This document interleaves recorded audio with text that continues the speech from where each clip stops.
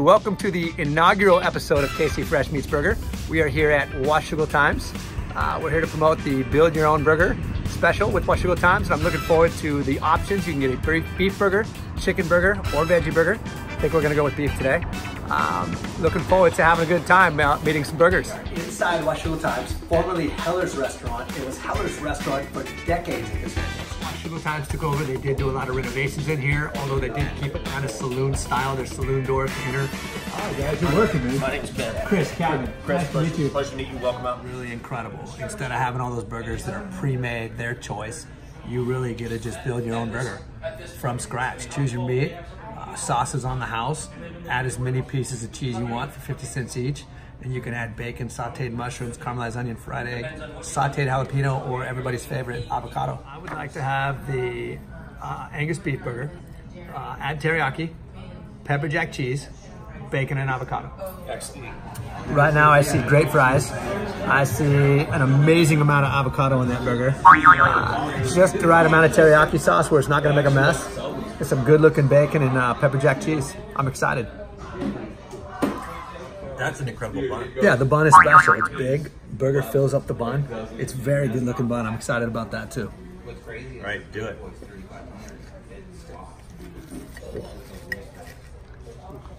However, the tension in that coil is, it goes from soft to hard quick. That's a special burger. I was gonna buy the Way to say that. Teriyaki sauce all over my face. What I read. Outstanding flavor. It's just amazing. That's a perfect French fry. Plenty of room to dip that baby 3 times. That's what I look for in a French fry. Piping hot. Piping hot. Yeah, I can hardly hold it right now. This is a great experience, and I really think people should know about this. So, part of our criteria was the quality and the ratio of condiments to value. But that's a little bit difficult here because you get to build your own burger. You don't get to complain about what sides are on the burger, what condiments are on the burger, what's not on the burger, because you get to choose it all yourself. I chose to add bacon and avocado. Avocado was spotless. Sometimes you get an avocado that's brown. Mine was artful when it was delivered. Bacon is unbelievable, perfectly crispy. I chose pepper jack cheese, which is a good mix with the teriyaki sauce. I have no complaints. This is a great experience. As far as value to price on our criteria, I don't know how you beat this. I paid $8.50 for a burger, big plate of fries. You can get a burger and a brew for $8 during happy hour that we mentioned earlier. But as far as value to price, $8.50 for that big of a burger that I got to build myself, and fries. It was an outstanding deal. Well, looking at my criteria here, 1 to 5 star. I don't know how we give it less than 5 stars today.